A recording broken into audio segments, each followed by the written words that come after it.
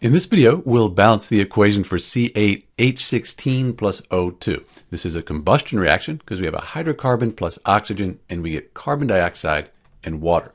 So to balance the equation, let's count the atoms up on each side. We have 8 carbons, 16 hydrogens, and 2 oxygens. On the product side, we have the 1 carbon, 2 hydrogens, and then 2 oxygens, plus we have 1 oxygen here. Make sure you count that. So 3 total oxygens on the product side. Let's start by putting an 8 in front of the CO2. 1 times 8, that gives us 8. So we've just balanced the carbons. Let's update the oxygens. We have 8 times 2 is 16, plus the 1. Now we have 17. Let's fix the hydrogens. We could put an 8 in front of the H2O.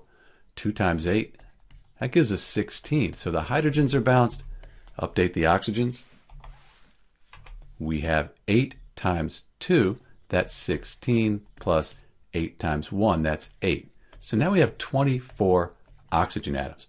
That's not too hard to fix. We've left the oxygen till last. We've done that strategically. It's always a good idea to leave the oxygen till last, because if we put a 12 right here, 2 times 12, that'll give us 24. In this equation, it's balanced. So as you balance these combustion reactions, leave that oxygen till last. That'll be helpful. And then when you're counting up your oxygens, make sure you count the oxygens in the CO2 and in the H2O. This is Dr. B with the balanced equation for C8H16 plus O2. Thanks for watching.